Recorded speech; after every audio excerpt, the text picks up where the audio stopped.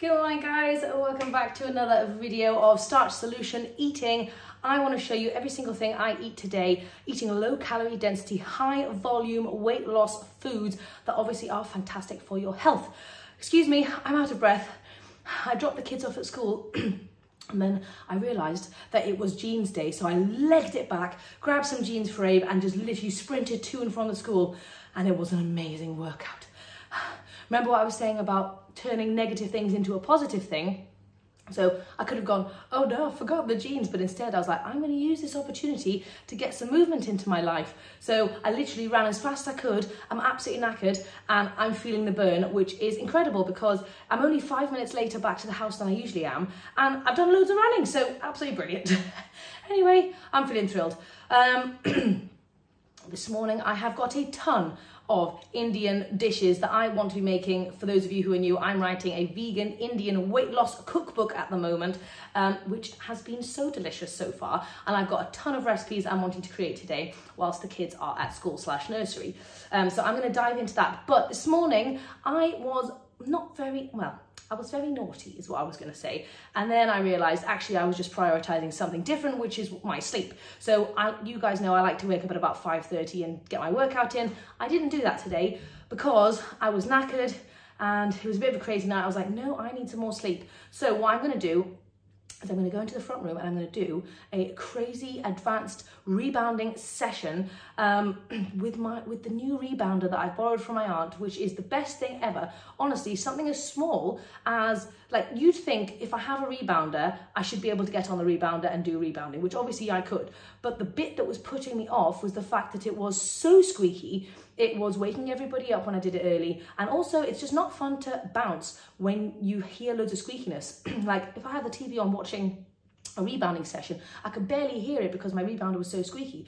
But having just done that little change to getting a rebounder that is not squeaky is going to mean that I get on that rebounder so much more. So we are just products of our environment and things we set up for ourselves.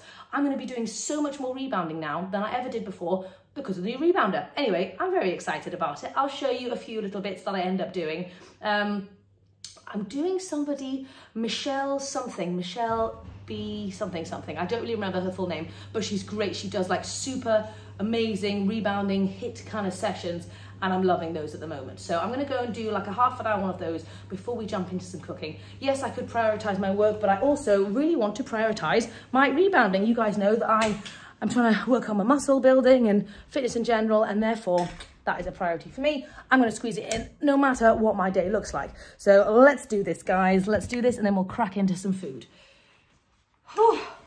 I feel like I've already done a bit of a warm-up, which is beautiful. So guys, last night, you guys know I didn't have a ton of veggies when I was starting to do my nighttime snacking, like my dinner time snacking, and I ended up having a couple of sweet potatoes before we had the mung bean stew, and actually I was pretty full by the end of that. I should have obviously preloaded with some veggies, but we literally had none, and therefore I went sweet potato. But yeah, I'm still feeling a little bit full this morning, so I'm probably not going to eat breakfast for quite a while. But the thing that I've realised is if I do that and I have a bit more food than I know my body needs in the evening, instead of what I can actually do is wake up in the morning, and if I get a little bit of movement in, that just kind of like reshuffles everything in my system. And it just makes me feel so much lighter. So if you guys have that same feeling, wake up and do a little bit of movement. And honestly, it really, really helps just to like make you feel a little bit more fresh when you would otherwise be feeling a bit more sluggish. Anyway, just a little tip that I found out recently. Yes. Yes. So I also just wanted to share that no matter how much weight you have lost and how lean you are looking, if you kind of eat a little bit too much the night before, you will have food in your tummy, and that's all right. I've obviously lost 60 pounds and I am feeling a lot stronger because I'm working on my health and fitness and all that kind of stuff, but I don't look perfect. If you have the idea that you're wanting to look perfect and that losing weight is going to make you look perfect, well, firstly, what the heck is perfect anyway? But sometimes I know that you feel like, well, I used to feel like this anyway. I used to see people online who looked perfect all the time, because that's obviously what they portray. which is fair enough. They're trying to inspire people and that's all right. But then you, like, sometimes I would wake up and I'd be like, oh my gosh, look at that. I am not one of those people. I have done something wrong. I'm a terrible person. And it's like, no, that's just being a person and having food in your stomach. And that's all right. So anyway, if you wake up or at night or whatever, if you feel like you've got a little something, like, that's okay. That doesn't change anything. You are still incredible because you are working on your health and fitness goals. And you're never going to look perfect. There is no such thing. Anyway, I just thought, you guys know I like to try and keep it real. So I just thought I'd mention that. Sometimes I wake up like that. So I actually want to do a little bit of legs. So I'm going to do this leg workout right here. Let's check it out. It's a super short one. Hi, I'm Jill. And open. 4, 3, 2, 4. Keep going. Never double. It's always a single step. Push. Keep going. Push. Oh man, that was killer. Absolute killer. Loved it. 7 minutes of legs. Absolutely beautiful. Sometimes short can be really good. Anyway, I'm now just going to continue with an inner thigh workout on the rebounder. 20 minutes. Let's do it. Our inner thighs and lower abs are just muscles. 15 seconds. Oh my God, I have just done the most intense 30-minute leg workout ever by Sanfran Fitness. If I remember, which I know I don't all the time, I'll try and leave the link down below for those of you rebounders out there who want to murder your legs. My legs are jelly. I can barely walk myself to the kitchen, but it was fantastic. And every time it burnt and felt like really intense and really crazy, I would say to myself, this is what moves you forward. If you don't feel the burn, if you don't feel slightly uncomfortable, you're not moving forward. So I was like, yes, Amy, I'm moving forwards. Anyway, try and tell yourself that when you're kind of in that burn zone. Anyway, it's 10:15. Let's make some food. Okay, so the first thing I'm doing is I'm removing my kids' leftover chocolate porridge from breakfast because I don't want to be eating it, and if it's in front of me, I am going to eat it. So I'm going to put it away, put it in the fridge, and then what I'm going to do, hold on, let me show you my face. What I'm going to do is, I know I'm not actually hungry yet, but I'm going to probably get hungry in the next hour or so. So what I'm going to do is, now that I have fruits and veggies, I'm going to make myself a massive fresh fruit veggie medley platter, put it on the side next to me when I'm cooking. And then if I get hungry whilst I'm making all my Indian stuff, then I'm going to start by eating that. And then when I have finished that, then I'll move on to some other stuff. So anyway, that's kind of my thought process as to how I can get some amazing low calorie density stuff into me in the first place, setting up my environment for success. Okay, you may think I'm overdoing it, but I actually just got so excited by having fresh stuff in the house again.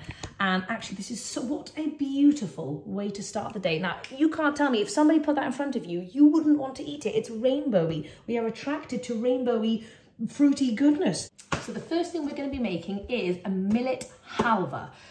This is kind of like a rice pudding, but made of millet and Indian style. One thing that adds to the incredible flavour, as I've shown you guys over the last couple of weeks, is roasting things before you actually start to cook it. So I'm going to go in with 1 cup of millet, and I'm going to roast it, dry fry it for a couple of minutes, just until it's got a really nice aroma, and then we're going to add our liquid in. So let's dry fry this real quick. Okay, for the milk portion, I'm going to add in the equivalent of 2 medjool dates. I've got these really super tiny ones, so I'm just going to with 4 of those, and I'm also going to go in with a nice semi-ripe-ish banana. I've got some coconut milk here because I thought that would be the best, most fitting one. So I'm going in with 1 cup of coconut milk and 1 cup of water. There we go. Right, we're just going to blitz this together. This is going to be our liquid. Okay, so I don't know if you can see, but it's starting to smell really aromatic, and it's kind of gone a little bit more of a golden brown colour. Okay, now we're going to add in our milk. Woo!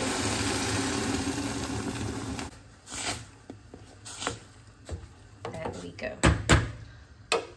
Now I'm just going to stick the lid on and let this sit for a little while until the millet is fully cooked. I'm just in the process of making a little carrot salad. So I've got 1 cup of carrot chopped up, a 1/4 cup of coriander, some coconut, some ginger, and then I'm dry frying. This is going to give it all the amazing flavour. I'm dry frying some mustard seeds, some hing, and a few little curry leaves. Obviously, traditionally you do this in oil. I'm just dry frying it here, and I'm going to add that in, and that is going to be a delicious Indian carrot salad. So I'll show you the finished product. I am filming the recipe over for Instagram, so if you want to see the full thing, feel free to go and check it out over there. Okay, this is the millet once it has been cooked down with all of that milk and goodness. So now I'm just going to add in some cardamom and some nutmeg for that lovely flavour. Oh no, I'm nearly out of nutmeg, so this will hopefully give me enough. There we go. And like half a teaspoon of cardamom powder. It's so funny. Habits are so important. And I was just thinking about how the other day we didn't know what to make for dinner. I wasn't making anything specifically for the book, but we happened to make Indian just because we're used to making Indian now, and I just make Indian on autopilot. So whatever it is, you get into that habit of making, you just won't even think about it anymore. You'll just start making it. I'll probably just be eating Indian for the next few weeks just because that's what I'm used to making now. And also those are the kind of flavors that I'm thinking about and falling in love with as well. So it's like anything, the more you eat veggies, the more you fall in love with veggies. Same with fruits and everything really. So if you want to fall in love with fruits and veggies, you just have to start eating more fruits and veggies. There's no other way to say it, to be honest. Oh yeah, and this is my final carrot salad, by the way. Sprinkled a couple of little toasted peanuts on there just for like visual purposes really. But it's got so much flavour. It's really yummy. If I remember, I'll try and leave the recipe for you down below. But yeah, so good. I'm gonna have this along with my fruity platter, which I've already started eating, as my breakfast preload. If you're getting bored of veggies, you just need to figure out the right spices and herbs and all that kind of stuff to add to make them taste amazing.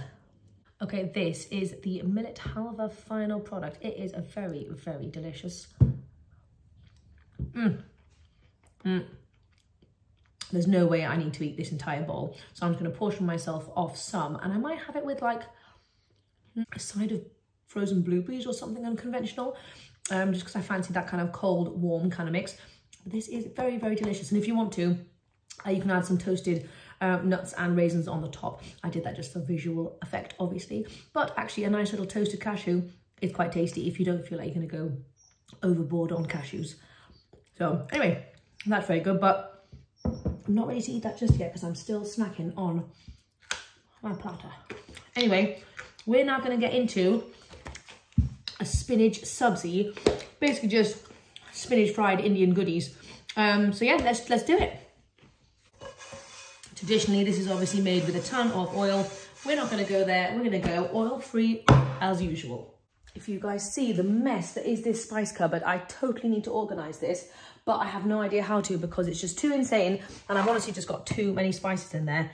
It's ridiculous. Okay, so into this pan, we are going to go in with half a teaspoon of cumin seeds, half a teaspoon of mixed mustard seeds in there as well. And we're just going to put these on to dry fry until they start to smell really nice and fragrant and start to pop. Oh yes, I'm also going to add in about like 10 little curry leaves into there to really get that flavour going. Okay, as you can see, we're starting to pop.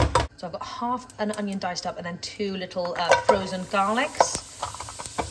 Just going to whack that in with a little splash of water.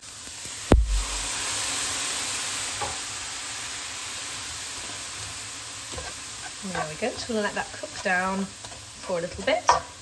Then we'll add in some other spices. Please let me know if you find it helpful actually looking at the pan that I'm cooking in. I know I obviously don't really show the pan kind of portion of it. And I actually realised I actually like seeing other people's pans, kind of just seeing when things are done and what texture they should kind of be. So let me know if you like doing that and I can try and do that a bit more. Now this is another incredible way to make veggies taste amazing. We are going to be using a lot of this spinach, probably over half the bag. So again, if you want to find a way of getting veggies into your life that taste delicious, this is how you do it, people. Okay, as this begins to cook down, I'm adding in a 1/4 teaspoon of turmeric. Then I've also got some mango powder, which really adds an extra like pizzazz. You don't have to have this, but this is a very special component as well. We want about half a teaspoon of the mango powder. Just give that a nice little mix, and we're gonna let these onions caramelize and really do their thing, adding little splashes of water as we go, as needed, really. Okay, we're starting to get really nice and caramelized here. Now I don't want it to burn, so I'm just gonna add a little extra splash of water. There we go. And now we're going to add our spinach. Okay. Once we've got the spinach in, we're just going to whack the lid on for 5 minutes and let that cook down.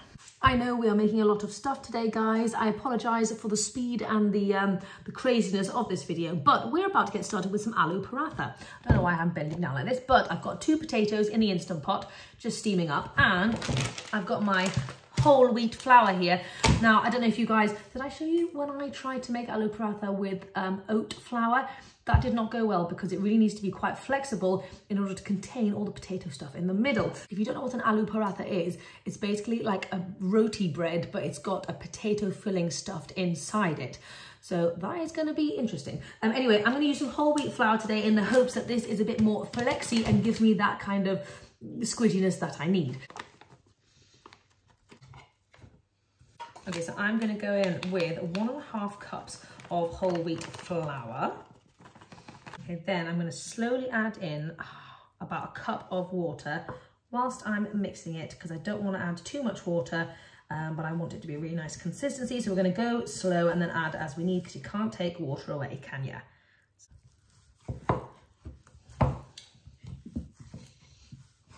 Okay, so I've actually used about 3/4 cup of water, and that's feeling pretty nice. It's nice and squidgy.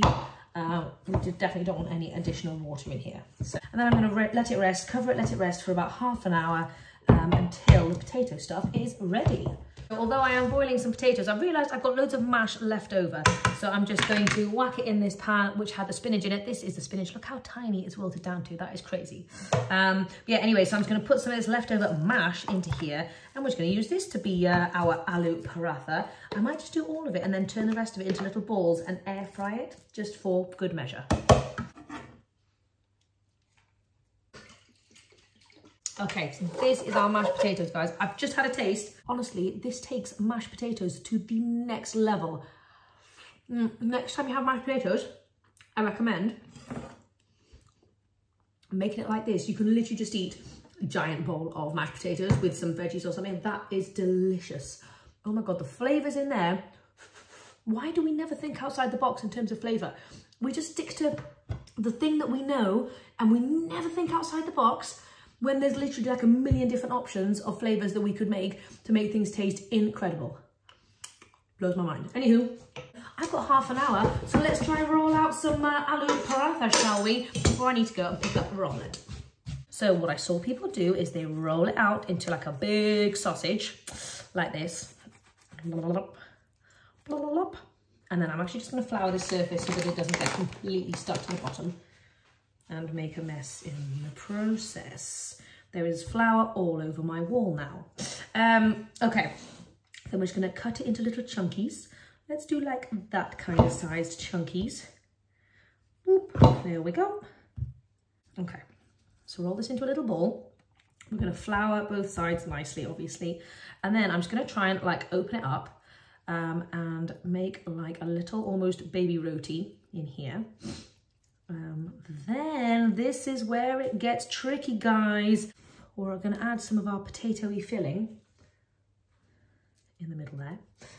And then we're going to see if we can close this baby up, because I don't know, guys. Let's see, get in there, you little rascal. There we go, there we go. We're doing it, we are doing it. Okay, now this is not like the samosa. We're going to roll it back into a little ball with that creasy bit on the bottom, I think. Now we're going to be very, very gentle. We are going to lightly dust this baby, get our rolling pin out, and try not to make its insides completely explode. Oh my God, I'm feeling so nervous. Oh my God, why am I doing this to myself? Ha! Oh no! Confidence, confidence. You guys are like my, my silent, hopefully cheerleaders. And you're like, come on, Amy, you can do it. Don't mess it up. But okay, that does not look too bad. Look at that. We've got the potato on the inside, but it's not looking too bad. Okay, let's cook this bad boy up, shall we? And boom. Okay, there we go. Okay, well, you can see it starts to change colour a little bit. We're going to flip it over. Oh, yes, this is working, people. Woohoo! Okay, now that's looking really good. So we're going to take it off the heat. And this is our little aloo paratha. Oh, yes. Okay. Can you say num num? Num num. Num num. Num num. Come here. Can you do like this? Num num. Rami is back at home and she has not had a sleep. She's knackered, she wants a feed, but I'm getting a bit hungry, so I'm gonna put together a very, very quick and simple lunch. I've got leftover green beans from yesterday. I also have some potatoes that I just steamed up in my Instant Pot earlier. I'm wanting to keep today's lunch very simple and basic because the rest of the day has been pretty fancy, to be honest. These are my leftover green beans from yesterday. I did end up having a full bowl of green beans. Right, there we go. And then I want something a little bit more exciting on here. So what I'm gonna do, Romy has truly lost the plot, I think. Romlet, you all right there, babes? Yeah. Oh, all right then. I thought I could add here an apple sliced up with some of my oil-free hummus, because if you guys haven't tried apple and hummus, it's a winner. Oh, Romlet. Hold on a second, scratch that, scratch that. We're taking off these potatoes and we're putting on some sweet potatoes. I'm gonna whack these in the microwave. Super, super simple. This is probably the kind of lunch I would eat most days if I wasn't getting creative in the kitchen, to be honest. There we go. And then just some nice oil-free hummus on the side. Perfect combination. You've got some fruit, you've got your veggies, you've got a very noisy baby, sweet potatoes and legumes. So really that hits all the spots. Anyway, I'm gonna go and enjoy this whilst I feed Roms with a massive bottle of water as well. You breastfeeding mums know you need some water when you sit down and feed. Anyway, I'll chat to you later. Back home, back from the school run, and I wanted to show you some aloo paratha. This one's already half fallen apart actually, but it's because I rolled it badly. But I thought we could have a little taste and see what it's like.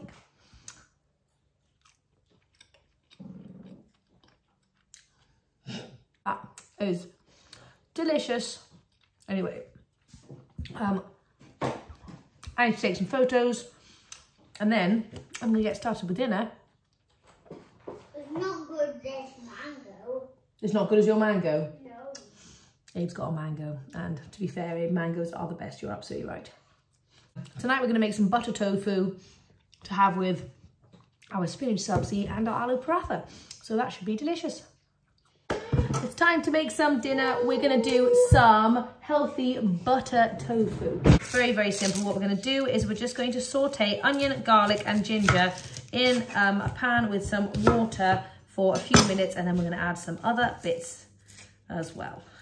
I was thinking about what vegetable element to do for this evening. I've obviously got some spinach, but it is a very, very tiny amount of spinach. So I was thinking, do you remember those broccoli pakoras I did the other day? I was going to do some cauliflower versions, and I've got my frozen bag of cauliflower, so I'm going to defrost this in the microwave real quick, and then I'm going to put all the same battery stuff on it, and then just whack it in the air fryer and see what happens.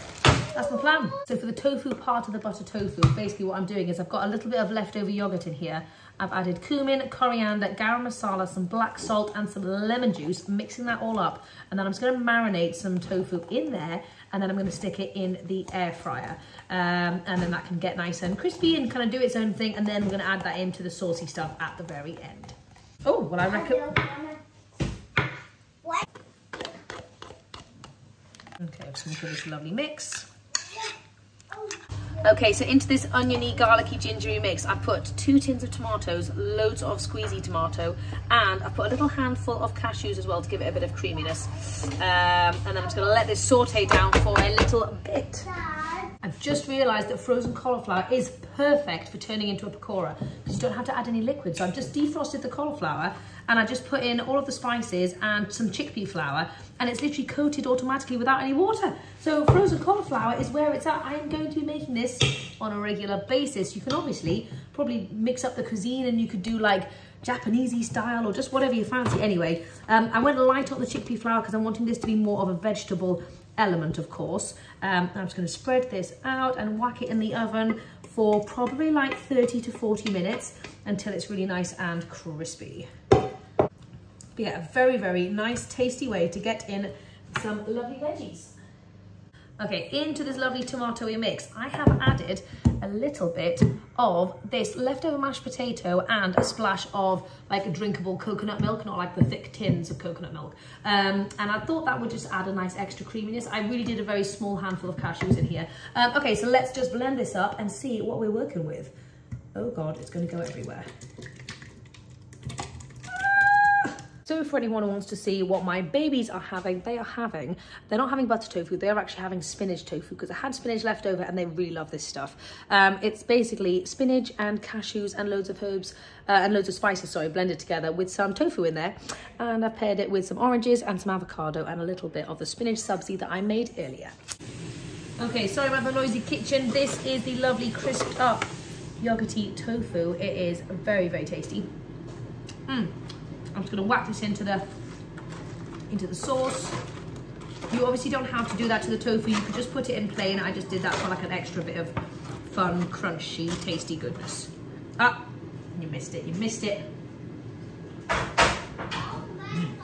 Well, yeah. Is it good? Yeah?